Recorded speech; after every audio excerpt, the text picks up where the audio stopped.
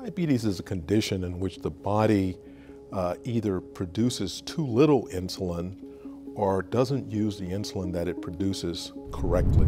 There are two broad categories of diabetes in this country, although there's some rare exceptions.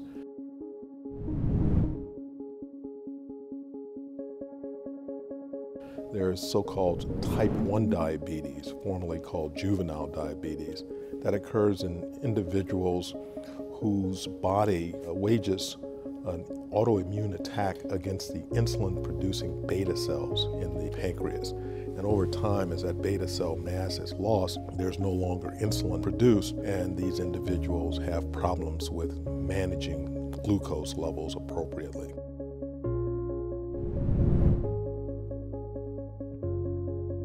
On the other hand, the vast majority of diabetes is so-called type 2 diabetes, what we used to call adult onset diabetes. In them, the body does make sufficient amount of insulin, but the problem is that due to obesity and other metabolic constraints, that insulin isn't used properly. In fact, a state of insulin resistance exists. These patients often will require medications to either make the insulin that is produced even a higher level to achieve metabolic control, or perhaps use drugs that may improve the ability of insulin to work effectively at its target tissues. But over time, they will require additional drugs, and then ultimately most of them will require insulin therapy as well.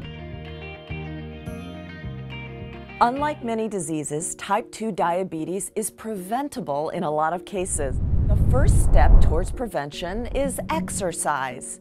Doing at least 30 minutes of physical activity for at least 5 days a week can help you lose weight, lower your blood sugar, and increase your body's sensitivity to insulin. Eating a diet high in fruits and vegetables and whole grains and low in sugar and processed carbs can not only lower your blood sugar, it can also reduce your risk for heart disease and help you lose weight. If you are overweight, even a 5 to 10% weight loss can reduce your risk significantly. But don't count on fad diets to get you there. Eating well-balanced meals full of whole and natural foods is the key for weight loss and diabetes prevention.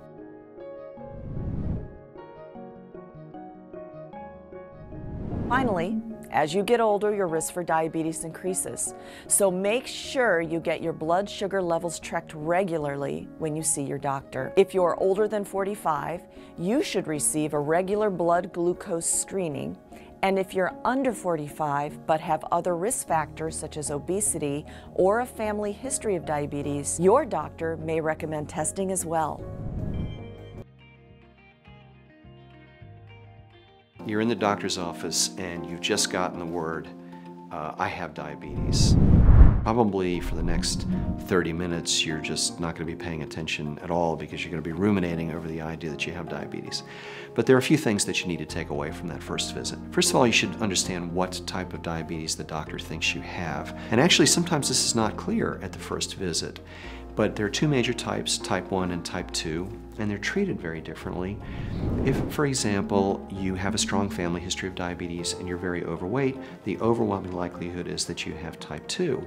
If you're slender and there's not so much family history of diabetes, there's a good chance that you have type 1 diabetes, and it may not be fully manifest yet. You may even respond to oral medications at the very beginning, but if you think you've got type 1 diabetes, then you're likely to progress to the need for insulin more quickly, and it's probably better to know that right from the beginning.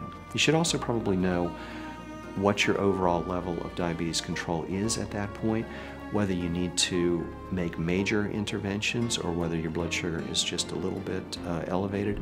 And you should probably focus on the question of what are the lifestyle changes that you should make right at the beginning. You know, is your diet pretty good but your exercise is lousy, or your exercise is good but after you go for your run, you know, you hit up the fast food joint. So, you know, you should have a preliminary treatment plan. You should sort of know where you are as a starting point, and you should understand the type of diabetes you have so that you can have some expectation of how it's going to unfold over time. Type 2 diabetes is becoming an epidemic in the U.S. The first steps toward treating type 2 diabetes are often simple lifestyle changes. Eating a healthy diet rich in fruits, vegetables, and whole grains, and low in processed carbohydrates can make a big difference in a short period of time. Adding physical activity to your routine can help tremendously too. At least 30 minutes of exercise, 5 days a week, can help keep your blood sugar levels in check. And using a combination of aerobic exercises and strength training is key. Be careful though. Exercise lowers blood sugar.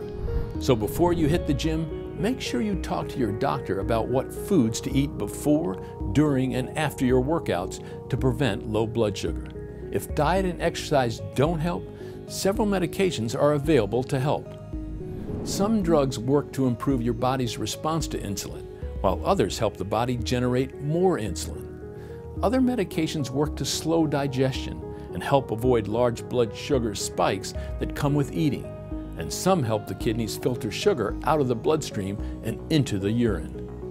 In some type 2 diabetes patients who may not be making enough insulin, insulin injections may be needed. Each case of type 2 diabetes is different, and which treatment is best depends on a lot of different factors. So working with your doctor to ensure you're on the right combination of treatments is essential.